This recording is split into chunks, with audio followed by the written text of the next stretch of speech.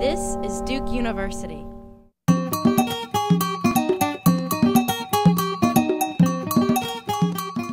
As the media landscape has changed significantly over the last couple of years, it's become increasingly difficult for folks who are interested in local news to do the kind of work that they're interested in.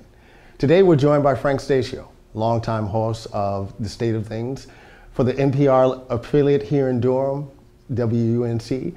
And we're also joined by Anthony Wilson, who's a reporter and anchor for WTVD here in Durham, North Carolina, local ABC affiliate, as we talk about the challenges of doing local news. And later we're joined by bassist John Brown and vocalist Nnenna Freelon as they talk about their new holiday release simply titled Christmas. My name is Mark Anthony Neal, and this is Left of Black. Yeah. Eric, you're a real IG for this one. Yeah. Good afternoon and welcome to Left of Black. I'm your host, Mark Anthony Neal.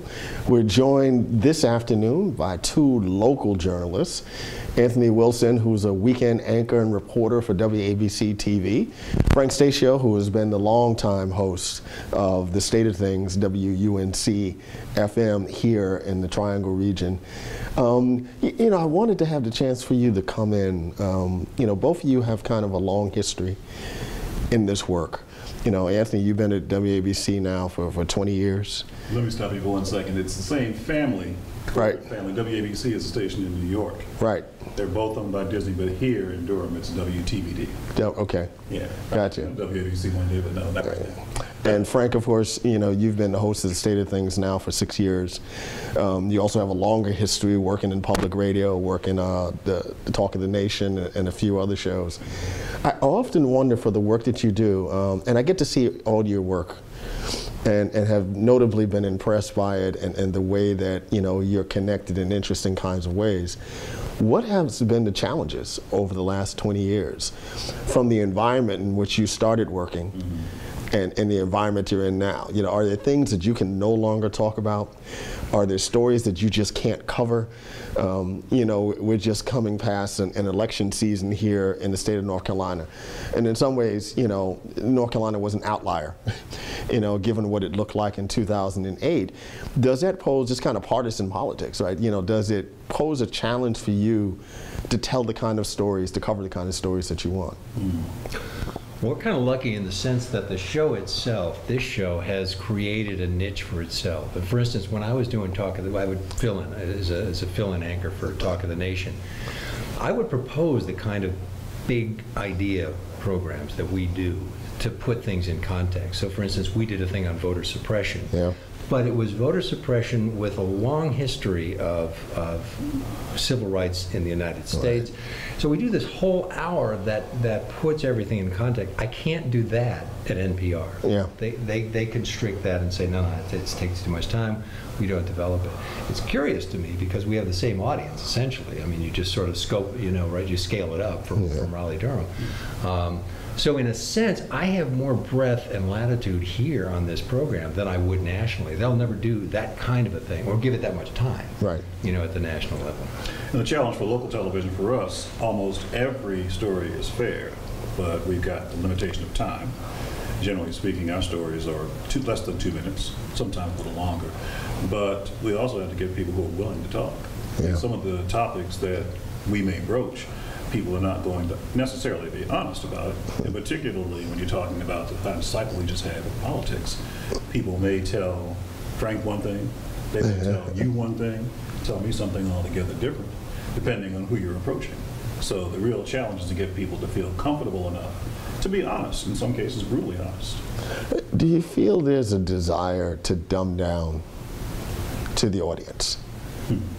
I mean, part of that goes to what you were just saying, Frank, in terms of being able to think big ideas, right, over an hour-long time. You know, most folks will tell us that, you know, the audience isn't interested in thinking big thoughts, right? You know, they just want small little stories that speak to who they are. And of course, you're in an interesting environment, you know, at WUNC, Frank, in that, you know, this is, you know, listener-driven, right? You know, fundraising and all those kinds of things that you have to speak to. It's not so much dumbing it down as because attention spans have shrunk in some ways, because the news cycle has shortened the lifespan of every story and gotten it down to a 9-second soundbite. there's a certain pressure on us to make sure that whatever big idea we want to talk about is rooted or anchored in the headline. And the headlines are changing every 8 minutes. So for us to do what we sometimes call it the Vulcan mind meld, where we have to somehow get that headline, because there's so much behind that headline. It is so deep and so rooted in a historical context as well as a cultural context broadly in the state. If I don't tell that, I'm not telling the story. Yeah. So the challenge has always been, because I know there's an appetite for it. It's not true that people don't have the attention span. It's that sometimes managers get a little antsy when you start going off the headlines, right? You know this feeling. So how do we make sure that we're relevant at the top, and then we broaden to tell a deeper story? That's getting harder and harder to do. Yeah. You do want to bring them in. You want to necessarily grab them by the lapels, metaphorically speaking, and say, listen, this is really important. You need to pay attention to this. And again, the trick is telling it with interesting people. Sometimes the experts are wonky. And when you're competing, in the case of television, with hundreds of channels, and in the case of radio, people can just reach over and punch that button. You don't want the attention to drift. So the challenge for us as storytellers is to make this compelling enough that you don't want to leave. You want to sit in the car and listen to what Frank is saying. You want to not turn to HBO because we've got a really good story on television, and you want to sit there and watch it. The other problem we've got nowadays, and Frank, you know this, we're competing with the internet. People are not giving us 100% of their attention at any time. They're sitting there with their handheld devices. They're half listening, they're half watching. Yeah. In some cases, they may be engaged in something totally different. So we're competing with that as well. So that's the challenge, to make sure that we have enough of a good story, a compelling story, to get them to look up from time to time and say, oh yeah, that's pretty good. Have you found that there's a lot of pressure, Anthony, on you to be present in social media? I know that you're on Twitter and Facebook. Frank, I know that you're there, but less so. Well, and I just got off Facebook, but that's another story. Well, they do expect everybody who's working, at least in commercial television, perhaps not so much in public, because I started off in public 2 years ago before there wasn't internet. But yes, they expect you to move across all those platforms. And it's not just promotion. We know people are going to the internet to express themselves. Yeah. We go there to find out what people are thinking, to take the pulse. But at the same time, because we're supposed to be objective, we're not supposed to get into any flame wars with anybody, and people do have strong opinions. And that's something that you have to be careful with, especially on your personal Facebook page. I've seen people go at it and have had to come in and sometimes referee. Yeah. Say, okay, we don't need to go there right now. It's good that you have an exchange of ideas. But to answer your original question, yeah, there is a definite mandate for everybody who's in broadcast journalism to get acquainted with and be active on social media. It's a must. I've been watching NPR, and they're making this transition now to do online shows, little 6-minute spots, using video, because young folks, that's how they watch. You're not going to listen, to Tell Me More with Michelle Martin necessarily, right? If you're talking about young black folks, what's the challenge like these days, getting young folks interested, in your case, in terms of public radio? I can't answer that because I don't do the marketing. What I know is our demographics skew younger than the average demographics for the radio station. So how an old white guy is pulling in young students, and we also have the largest African American audience on the station. So I'm not sure what it is because every focus group and every expert and consultant will tell you that what we're doing on that show is a loser. It will lose you young audience. It will lose you almost everybody. So we're the bumblebee that can't fly. I'm not sure what the answer is. I do think it has to do with storytelling. I think we have, I don't want to do a plug for the show here, but I think we've got a great staff who can find the right people, who can actually, we get people like you on the show who talk about culture in a way that isn't wonky. And when that happens, I think people say, well, there's something going on here. Why they're listening, why we don't have to have the pyrotechnics and the great social media presence that everybody says we should have. I mean, in some ways, Frank, I mean, your show really is an outlier in terms of the commitment to cover a diversity of folks, you know, in this area, right? You know, I can almost guarantee that if I want to find an African-American story, right, I can find it on the State of Things, right? I might argue that I could find it more so in the State of Things than I might find on Michelle Martin's show, right? Because, you know, Michelle's trying to pitch to a different kind of audience, right? How do you present an African-American perspective to a broad-based audience, right? You know, that's not necessarily what you're interested in, right? You're trying to reflect what the community looks like, you know, at this point in time, and great stories, yeah. And how that community tells its own story. So, so one thing we try to avoid is not telling stories as though that everybody doesn't look like me as an exotic species, and I'm having you on as a kind of an anthropological experience. How do you tell your story, and then how do I react to what you? And I think not talking with an accent, in a sense, not allowing people to tell a story in their own vernacular. Maybe that's what's going on there, and that's what makes it different. Anthony, you've been a longtime member of the National Association of Black Journalists, NABJ. You know, what we know over and over again, particularly here in the Triangle region, there is on-air talent. Oh, yeah. You know, whether it's, you know, your station or the NBC affiliate, even the CBS affiliate, you know, there's Negroes all over the place. You know, sometimes, you know, two of them hosting together. But what we also know is that whatever the on-air talent looks like, that doesn't necessarily mean that folks are present to make certain kind of editorial, you know, decisions, right, in the newsroom, right? We know we don't see folks there. And so what's the challenge for you to navigate, you know, your position on air with a desire to push for certain kinds of stories, you know, in the newsroom? Well, as you pointed out, the decisions about what goes on the air are always made, I guess, by committee, but there are managers who make the final decision. And we pitch the stories, we come in with ideas, but that doesn't necessarily mean that the idea that you pitched is going to be your story. It could go to somebody else. But as you say, when you are one of a few, most newsrooms strive for diversity, but they're not all as diverse as they could be. Yeah. You are a de facto representative of people who look like you. And as we all know, there is no such, you know, just a column of this is what all black people think, this is what all Asian people think. But you bring your own experiences to the table. And you keep your ears open. Because if you are a smart reporter, you're listening to what's going on in the total community.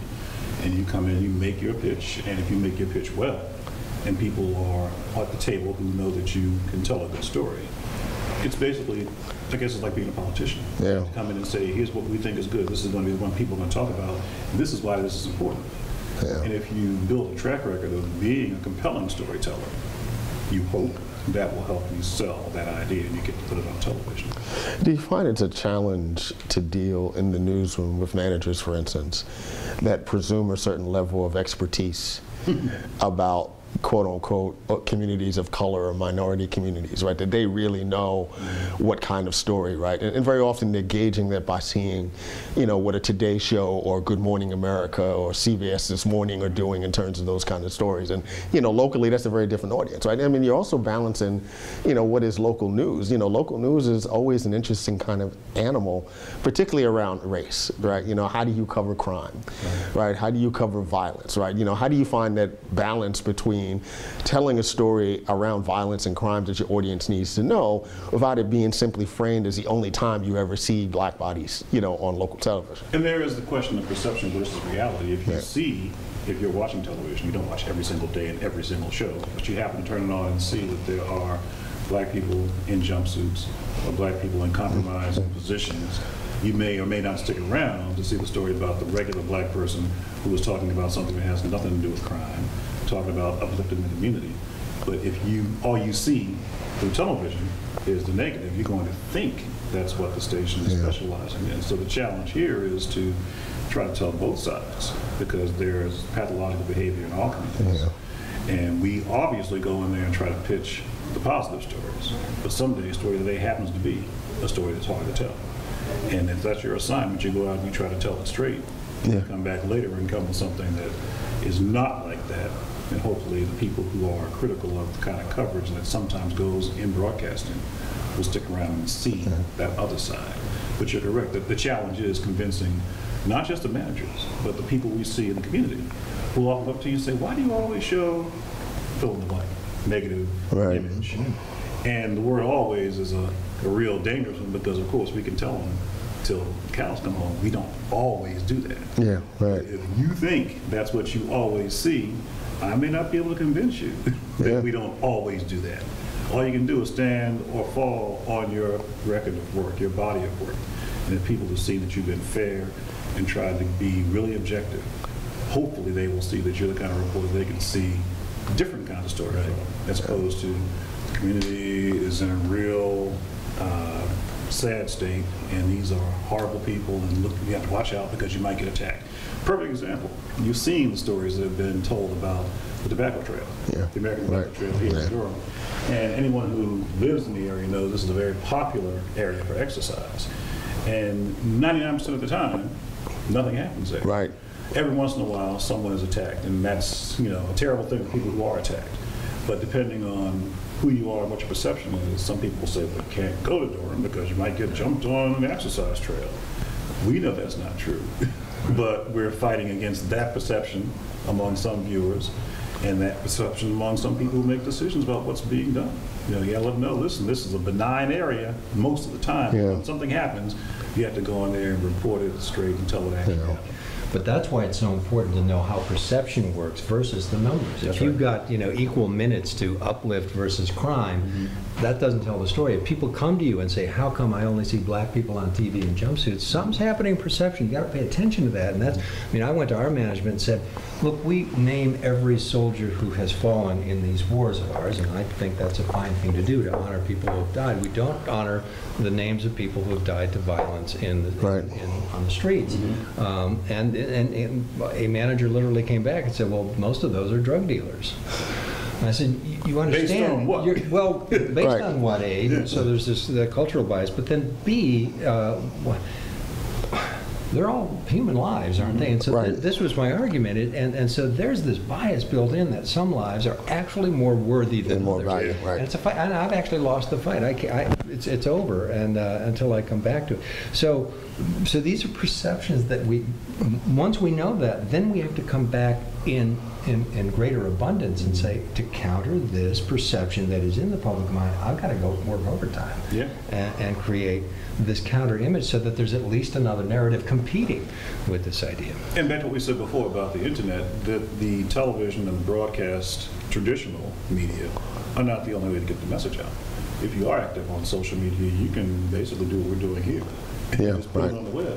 It may not be as mass media oriented as broadcasting is concerned, but if you are, as you say, posting interesting information, if you are doing this kind of a podcast, if you do an audio or video and put it out there, you know, there's YouTube, there's Vimeo, there are all kinds of ways to get your message out there. Your message out. If you have a positive story that is not covered on our regular media, the alternative is also there.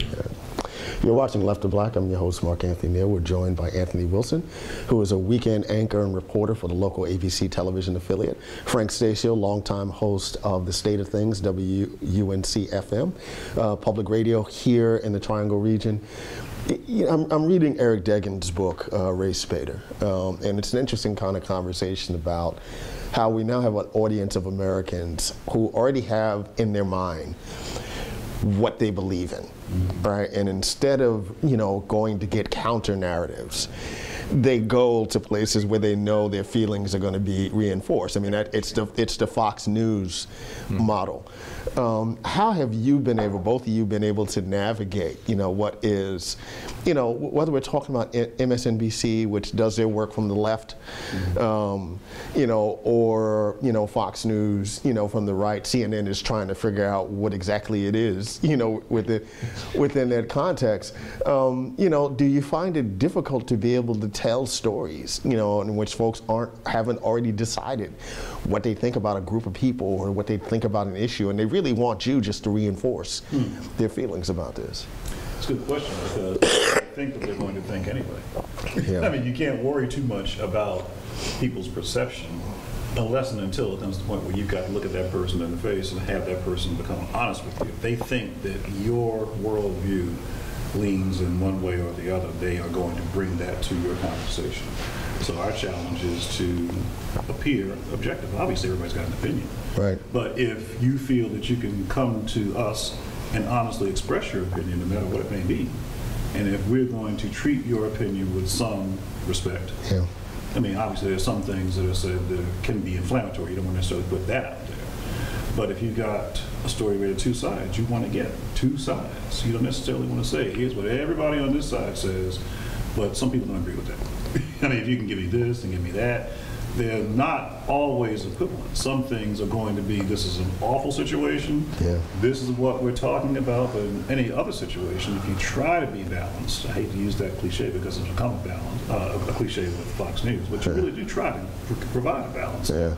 And if you can do that, theoretically, people will at least give you a little bit of listen. But there are other people who have their minds made up from the very beginning, I think. What do you think, Chris? Well, absolutely. They have their minds made up, and that happens with us, too. People listen to public radio expecting a liberal bias to be validated, and when we don't do that, I get a lot of hate mail. You know, why'd you have that guy from Heritage Foundation on? You know what he was... Well, I literally got emails that said, well, you know what they're going to say. I said, well, they have to have the right to say it. Pope Foundation. Pope Foundation, we have them on. But the other part of that is so when I was at Talk of the Nation, we always did the polarity. You had to do the left-right, and then we tried to keep it balanced. I actually don't see it that way. I almost think the polarity is the thing that reinforces some of the systemic problems that we're trying to work against. It is not about left-right. That reinforces an idea that there's only two ways to think about something. Right. And it might be left, and it might be above and beyond. But wherever it is, it's not just these two poles. And to think that everything has to find their way to one or the other, especially when you're in the majority, right? Especially when you've already counted the beans, and then you say there's one or the other. Let's vote. Well, how's it going to come out? Yeah. Your colleague Mike Munger does a great exercise where he can take a two-party system and he can make the vote come out the way he wants by setting up a primary system. So trying to do storytelling that gets you out of that mode and allows your brain to work the problem through in a new way is one trick kind of around that. Otherwise, we do get hate mail from both sides. Oh, yeah. Why did you fill in the blank? Yeah. Right. Yeah. Let's talk about Durham for a moment. I've been here now for 8 years. You know, Durham has a kind of perception in comparison to Chapel Hill and Raleigh. You know, it's a city that's more than 40% black. You know, when you tell folks that you live in Durham or you work in Durham, you know, folks just have these interesting responses, right? How can you live there? Talk about the challenge of representing, you know, what is a very changing Durham, right? You know, it's this foodie town now. I'm not necessarily all that excited about $5 cupcakes, you know, in restaurants that close on Monday, unless, you know, like they're fine dining restaurants. I mean, we're talking about cupcakes. But all that stuff has changed, you know. We all spent some time, you know, down at BU, for instance, and all these interesting business, you know, chicken and waffle and all this kind of stuff happening, Danes, you know, here in the city. What's the challenge of representing what is a vibrant city now, you know, in Durham in comparison to what is the reputation of Durham, you know, for so many folks in the region? You've seen that T-shirt that says Durham is not for everyone? Yeah. I mean, that's really true, because if you have grown up in certain cities, I'm from Baltimore originally, and Oakland, California comes to mind as well, New Orleans. These are cities with personality. Detroit too. Right. These are cities where you've got people who are strivers. They may have a blue-collar vibe, but they also like to party, and very arts-oriented. Yeah. And that's what Durham is. Now, what Durham has been perceived as in the past, because of a number of different reasons, is a dangerous place. Right. And as you say, it could have something to do with the minority population, at least the perception by some people. At the same time, it has a long history of strivers and achievers who happen to be black. And what's happening now is it's become a much hipper place. Yeah. And I have no problem telling anybody that I live in Durham, because everybody wants to be in Durham once they find out what Durham really is like. There's also a perception that the schools here are crummy. I've got a child in school here, and it's a great school. And once again, as long as you've got a situation where everybody's not rushing to Durham and crowding the streets, you know, as a Durhamite, I say, hey, y'all can come and visit. There's no problem. But I don't think it's that hard to pump up Durham anymore. It has that industrial reputation. It used to be the cigarette capital. Now it's the city of medicine. That's what they market it as. Yeah. And it's a place that's a pretty nice place to live and grow. I mean, it's got its problems every place else, but it's not a bad town, and it's not that hard to say that you're from here, in my opinion. Yeah, and same thing. I mean, I've been here for 6 or 7 years, and I was here while it was becoming cool. Yeah. In fact, I'll take full responsibility for that. That's right. As you can see. But so for me, it's always been a cool place, and I think that gets to, back to some of your original question, why you need people with cultural sensitivity and actual experience in management positions. How you feel about things, what your sense of a place is, has everything to do with how you're going to represent it. It's not hard for me. But I try to imagine what it would be like to go back to Buffalo, where I'm from, which is a city that you just have to apologize for every time you say it. You have to apologize for the weather, you have to apologize for the air, etc. Not the wings, but the wings are good. Famous. Anyway, actually, but so here's the deal. If I was back and I had to try to imagine, if I'm doing the show in Buffalo, what would that be like? Yeah. Would there be some hint of apology? Would there be some kind of inferiority complex that I would bring to every show, saying, "Yeah, we used to be this, but now, now we're a great place." And I don't have that about Durham, so it makes me more mindful of that than anything. What you bring your own memory. Mentioned inferiority complex, and that's something that I actually see in terms of how Duke navigates Durham. Sometimes Duke feels as though it has to apologize, for being in Durham, for faculty having to live in Durham. But once you actually get here on the ground, right, it's a very different kind of experience. Right? Well, of course, Duke had that episode a few years ago with the lacrosse players, which Right. made a lot of people get polarized, and it got real ugly on social media. I always bring it back to that. People were coming with all kinds of outrageous statements. Yeah. And it created some polarization, I think, in the town. And, some mistrust, for better or worse, unfortunately, because what they were hearing didn't necessarily represent Duke as an institution. Right. But depending on how much you were willing to step out of your comfort zone and learn about the institution, that might affect your perception of Duke versus Durham. But at the same time, Duke has created some real nice public spaces, Yeah, open to the absolutely, public, absolutely. for the community. So it all depends on how much you're willing to come and explore. Right, the work that Aaron Greenwell does with Duke Performances as being one great example of that, right? The National Museum, which has been very cognizant of where it is. We just went through an election cycle, $6 billion, right, in terms of money spent. $2 billion on the presidential election alone. Were you surprised by all the money spent, and were you surprised by the outcome? The amount of the money was stunning, but then you realize what's at stake. It all comes down to power. Yeah. And people are willing to spend money in order to control certain portions of what happens in this country. I think that and some of the tenor of some of the ads that came from outside sources. Yeah, right. Crossroads, GPS, right. Basically open the floodgates for the money, and also I don't have to necessarily say that I'm affiliated with these people. Right. You can have plausible deniability. So some of what we heard and saw, and the amount of it, because there was so much of it on the air, that cost a lot of dough. That was pretty amazing. I don't think, in fact, I know we've never seen that level of conversation, I would call it. Yeah. It was basically one side. They would put the information out and then people would react. But that was unprecedented. The results, the fact that North Carolina is now dominated by Republicans, it's been dominated by Republicans before. Not every single branch of government, not since I've been here.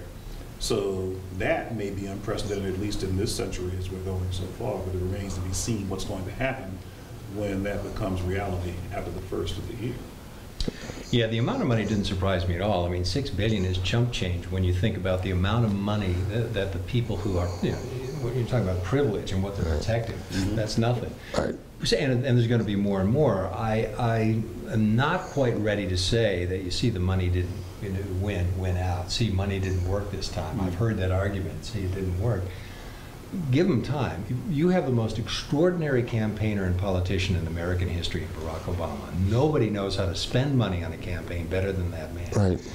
once we start seeing different candidates, and I'm not sure that Mitt Romney was the greatest genius or even in the top 10 in terms of, just in terms of campaigning, just in terms of campaigning, just a political strategy, strictly. So in a way, politically, you had a mismatch. If they ever become matched and that the torrent of money, we're going to see more than $6 billion next time. Absolutely. It's going to have a lot bigger influence. Were you surprised? And, you know, Obama loses North Carolina, and there was this interesting narrative coming from black ministers that were very critical of Barack Obama in the aftermath of Amendment 1, in the aftermath of him going very public in support of same-sex marriage personally. Right, you know, he wasn't going to use his bully pulpit as president to do anything. Right, he was very clear that it's a state issue. Do you think that played a lot in terms of him not really getting African Americans out the same way he might have in 2008? Well, that's assuming that he didn't. I think he did. Yeah. I think there was a perception that there, and I won't say perception, there is reality. Some people in the black community may have been turned off by his support of same-sex marriage. At the same time, some people were saying, well, consider the alternative. Which of these candidates is actually going to be most sensitive to what I believe is important. At the same time, I had a discussion with a very politically active cousin of mine just the other day. A lot of black people are saying, well, what are you going to do for me now? Right. Now that we put That's you in your in narrative, position right? to run things. And is it reasonable to expect or to perceive Obama as the president of black America as opposed to the president of the entire United States? There's some merit. Obviously, if you've actually worked hard to get somebody into office, it's the American way. People say, okay, tit for tat. I've helped you out. Now what are you going to do for me? It remains to be seen what's going to happen during the second term, whether there will be a more overt courting of the black electorate which put Obama into office. But at the same time, it's a big country. You still got to deal with the other side. And hopefully it's not anything symbolic. You know, I think about the last 2 or 3 years of the Clinton administration, and he has this huge conversation on race, right? And he gets John Hope Franklin involved in the conversation. You know, there was no end game, right? It really was a symbolic effort to get us to talk about race. My sense is that that's not the president's style, right? But, you know, are we going to see anything beyond, you know, really something that's symbolic?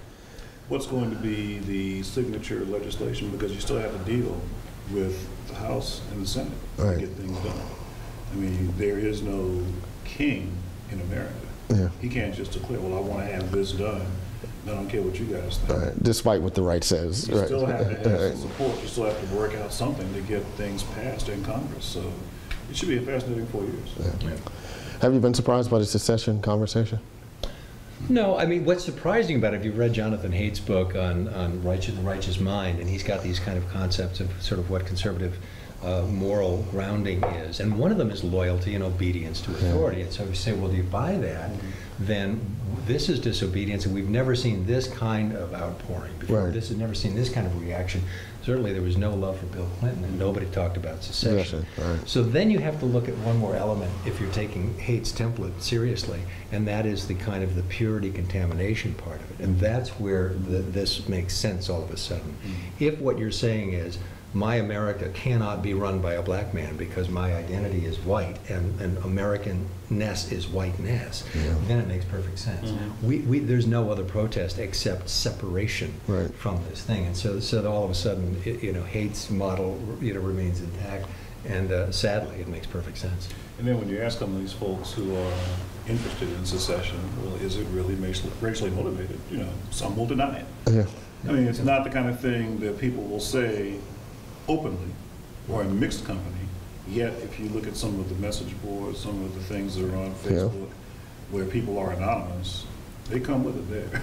You know, they're straight up there. But I'm not sure if you're going to be able to get people to come into a room with people who are not necessarily on the same side of the opinion and say, well, yeah, that's right, that is exactly what I think. I think that it's racially motivated. If you are the person who is being accused of using race as a reason for whatever you're doing. We've been joined this afternoon by Frank Stasio, longtime host of The State of Things here in WUNC in the Triangle. Anthony Wilson, weekend anchor and reporter for the local ABC television affiliate. Thanks for joining us this afternoon, gentlemen. Thank you. Thank you.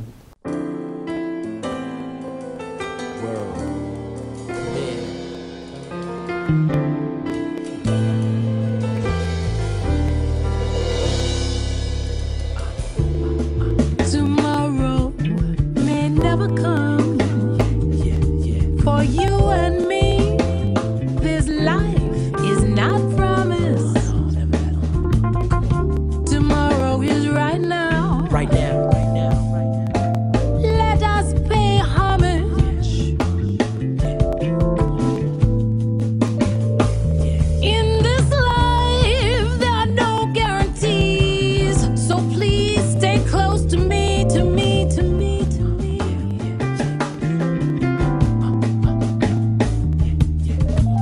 From where I am to wherever you are, shine your light for the world to see, for the world to see. Shine your light for the world to see. My Umi says, shine your light on the world. Shine your light for the world to see. My Abi says, shine your light on the world. My Umi says, I want my people to be free. I want my people to be free.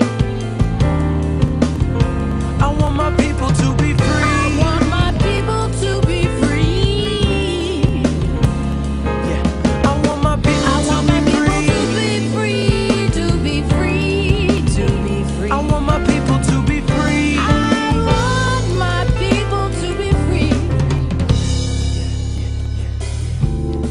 I give you my heart and I give you my soul. I hope you feel me. Trying to do the best that I can with what I have, with what I have. I mean that sincerely.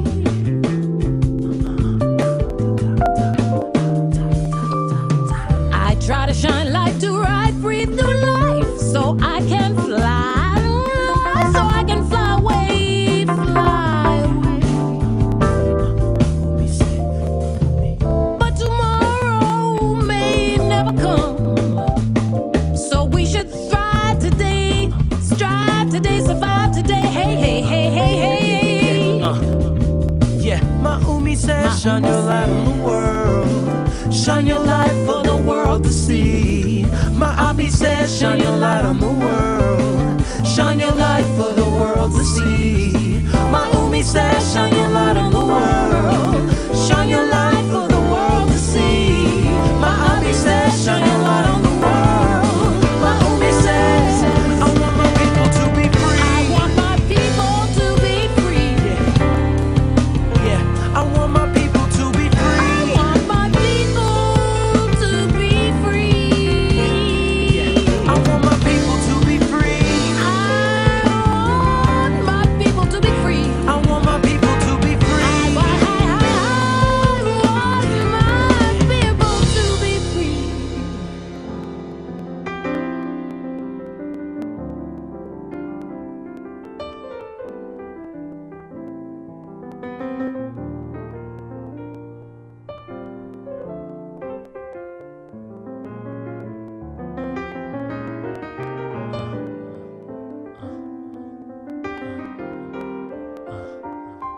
To be free.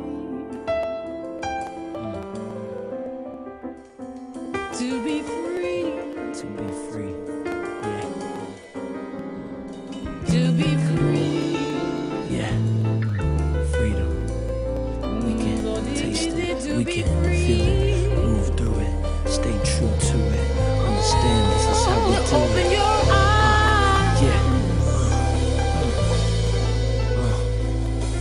You can fly. Yeah. Fly. Oh, I want my people to be free. People stand up.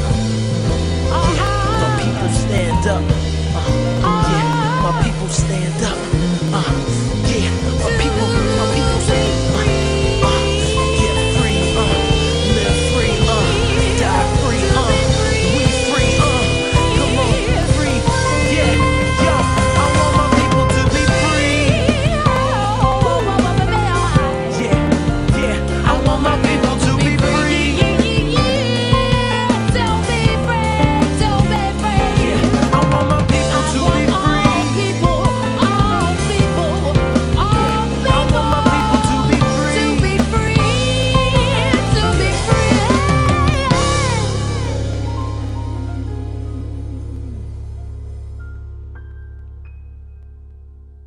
Back to Left of Black. I'm your host, Mark Anthony Neal. We have a special treat this afternoon as we are joined by the legendary jazz vocalist, Nnenna Freelon, and next to her, bassist John Brown, director of the jazz program here at Duke University, a bassist extraordinaire in his own right.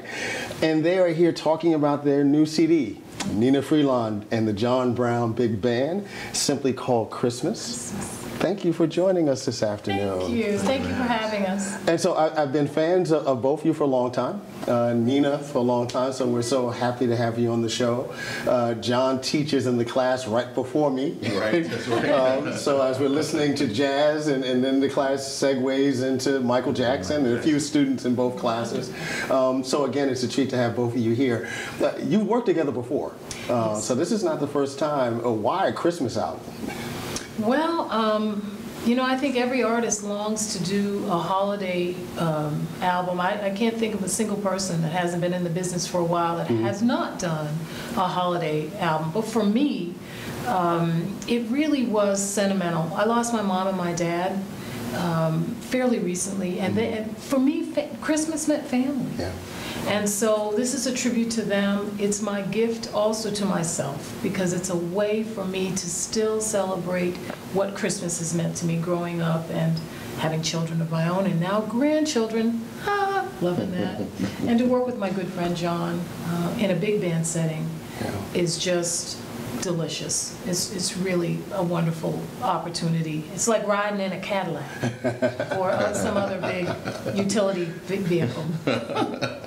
What's it like? Because, you know, you two rep Durham in a really significant kind of way. And you know, Durham's going through this interesting transformation. You know, it's, you know, I almost want to call it hipster Durham these days, you know, because you got that dynamic. Right. They have all these wonderful new restaurants and cupcake shops and all those kinds of things. But one of the things that's been a constant about Durham is that there has been a very vital art scene. Yes. For a long time. And now there are venues like DPAC and other places, Carolina Theater, where the two of you will be performing on the 21st of December. What's it like now to be in Durham with this, you know, with this really kind of expansive art scene? I've been really pleased with how the city has embraced this progressive movement, just over all areas first, but really when it comes to the arts, there are, as you say, new venues and new opportunities for people to be social, and I'm really encouraged by what's on the horizon for, I believe, to be a very healthy and vibrant art scene that's going to rival those nationally. Totally. And food has always fed the arts in this town. Yeah. I don't know if that's true in other places, but early in my career, I don't know about you, John, I cut my teeth, so to speak, singing in restaurants because there were no clubs. Right. And so you found yourself at Another Time, or you found yourself at Pie Wacket, singing inside of a restaurant or singing inside of the lobby of a hotel. So the food, the foodie culture has always fed the music and the art scene here in Durham, and I think they're tied together. When I see a new restaurant open up, it could be another venue for presenting music, and I think that has to be kind of looked at. Maybe that's what makes Durham a little bit more special than places that don't have laws that keep you from having a club. You did a show recently at the BU Cafe, which is owned by Dorian Bolden, Duke grad. And it's a really intimate space. I mean, what's it like, you know, because I think young folks now, because their idea of music is either mediated through watching music video or listening in their iPods or something like that, or going to these huge concert stages. What's it like to actually be able to go back to these very intimate venues, you know, where you're literally sitting on top of folks, right? You know, you can smell them, you can see the beads of sweat. In some ways very traditional for jazz clubs, right? But I think it's the way that music is meant to be experienced. You don't just hear music, you don't just see people perform, but you experience what the music has to offer you in the moment. And for many people who are actually in the audience when people are performing, it's a journey towards self-discovery. And I really believe that that's the purest way to experience what artists have to share with you. And it's true, places like the Blue Note. I remember distinctly the first time I went to the Blue Note in New York, I heard Tony Williams. And it's a place that, interestingly, we played, you're right, the great drummer Tony Williams. That's right. And then I had the opportunity to play with Nnenna at that same place. And, that was an emotional experience for me because when I was 19, I guess, when I heard Tony Williams there. And then to get to play there with somebody like Nnenna Freelon.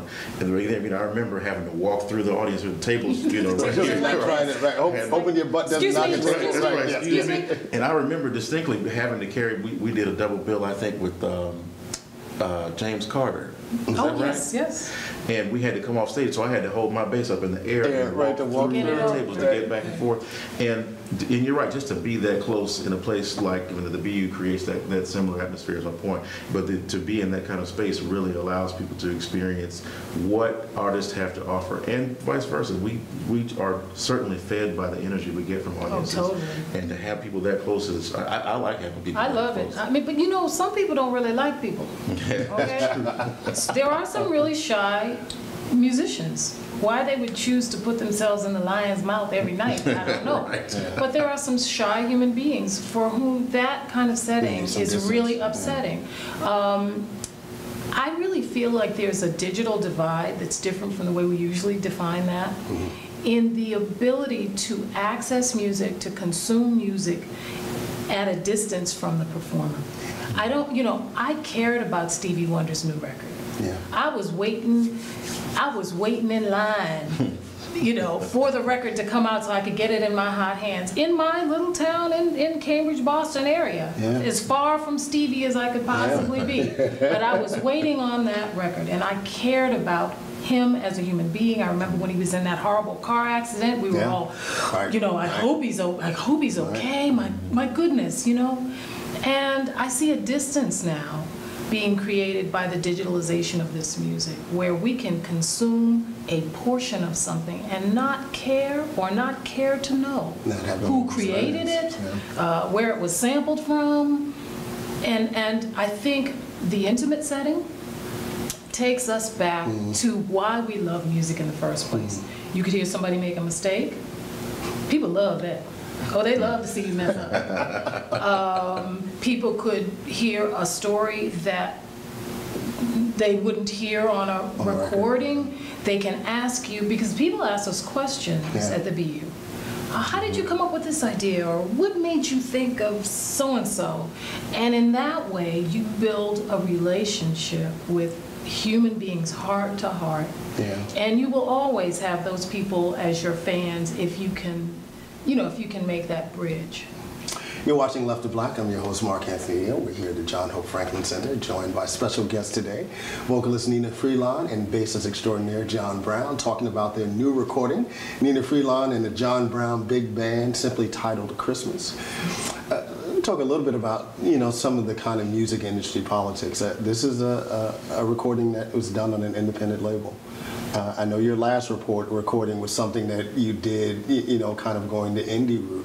Nnenna, you spent a good portion of your career with, one, a huge label, and then a huge jazz label. Yes. What are the differences, at this moment where you can really have much more control over your music? Obviously you're not going to sell as many CDs, and there's not going to be a full-page ad in Billboard.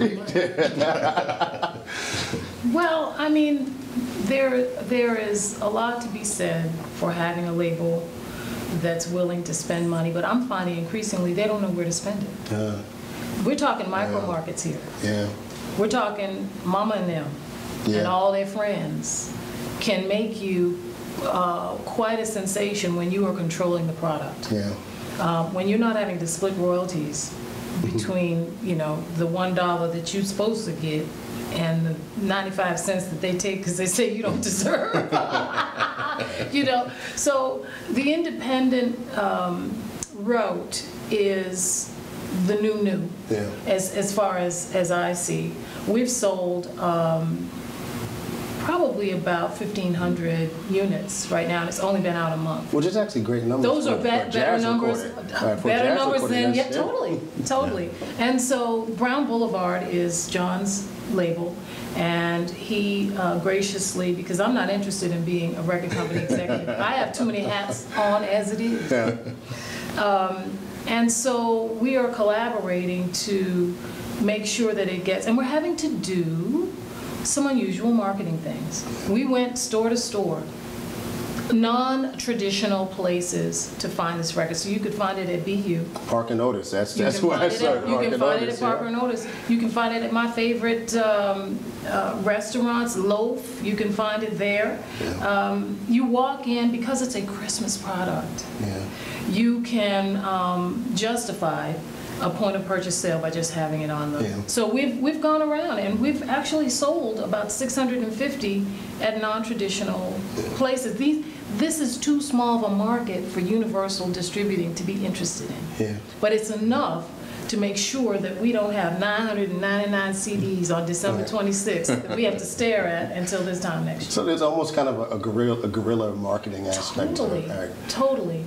Do you think there are a lot of artists, particularly more established artists, that are a little turned off when their career has to take that turn? Because, I think about the work that your son Pierce does with The Beast, right? And so they're almost naturally created for this kind of guerrilla marketing, right? But for older established artists, do you feel that they feel a little put upon, having to go this non-traditional route to kind of get their music out there? I don't know. I mean, most people who came up in a large label situation that I know have had to do the work anyway. Yeah, that's interesting. And so they kind of, moan about how the record company's not doing A, B, C, and D. So they either go without, or they jump in and do whatever is necessary to win the day. And I think the creativity that you put into your music, I always say you have to be as improvisational on the bandstand as off the bandstand. You deserve to make a living, and a good living, doing what you love. And you just have to figure it out. We're problem solvers. That's what we do. We do it inside music, and we do it inside of our lives. So they kind of feed each other. Would you agree, John? I do. One point I want to address is that I really do believe firmly in preserving the vision that an artist brings to a project. And that's why I decided to go the independent route. I was actually talking with the record company before I released my first CD, just in planning. And, they had, there was a nice check sitting on the table, and, here's what's going to get you started.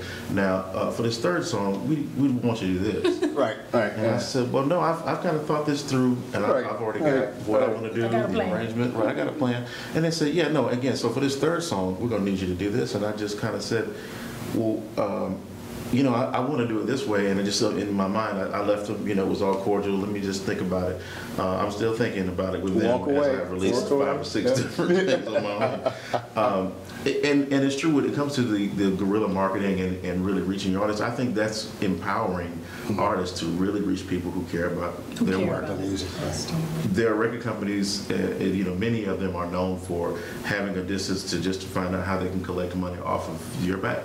And wherever that is, fine. And if it reaches people who really care about the music, that's an ancillary benefit to them. They're first concerned about the money. But when was the last time you bought a record in a record store? Exactly. This is a changing industry. Absolutely. We're looking at dinosaurs, and they're way slow to get with the program. Yeah. So non-traditional outlets, combining food and music, as Starbucks creating an experience, has done, creating an experience, right. Making sure that the music is where the people are. Yeah. Big, bulky organizations are slow like sloths, and they just can't. I found myself in Austria. Was my record there? Maybe not. But I couldn't be sure that it would be there. I knew I was going to be there, but I didn't know that my record would be there. Yeah. So this is the kind of thing, and guerrilla marketing, whatever you want to call it, we all started with the people who love us the best. Yeah. That's people who know you, your relatives, you know, your friends, they will support you. And then the ring goes out, you know, further and further from there. And I found that always kind of works. You're watching Left of Black. We're here with John Brown, Associate Professor of the Practice of Music and Director of the Jazz Program here at Duke University. Nnenna Freelon, longtime jazz vocalist. I want to ask you, John, because you're in a unique position, because you're in the classroom. And so in some ways, you almost have this added responsibility that you're not just teaching jazz classes, but in some ways, you're really introducing the vitality of the form to young folks who've never been asked to really think about it, who think about it as their parents' music, or even worse, their grandparents' music. What's that like in the classroom, trying to introduce jazz, you know, to kids who've been raised on bad pop music and some hip hop and some other stuff? I remember sitting outside the class one day and you were teaching them about the groove, and you were playing Barry White, right? And I imagine that's kind of a strategy that you have to use, right, in order to get them to connect to what you're talking about sonically. Certainly. But, you know, it's a challenge that I actually enjoy, because there are so many students. You know, the student who I like the most is the one who sits in my class on the first day like this. You ain't gonna move me. Right, that's right. Because, I mean, just this semester, there was a gentleman who was, I mean, he didn't actually do it, but in everything that he wrote and in all of our conversations, that he was just in a place where he was not going to be moved. I mean, so much so that I said, why did you take my class again? If you knew that you were going to come with this resistance, why are you here? And in fact, on the last day of class, near the last day of class, I was kind of, you know, preparing for what we know is it's just a bittersweet time. We're at the end of class and we've only got 2 or 3 classes left, and let's start having these kind of wrap-up conversations. So I leave you with everything, you know, filling in any gaps that you have, so we have appropriate time to deal with it. And this is what this gentleman just said: I like jazz now. Wow.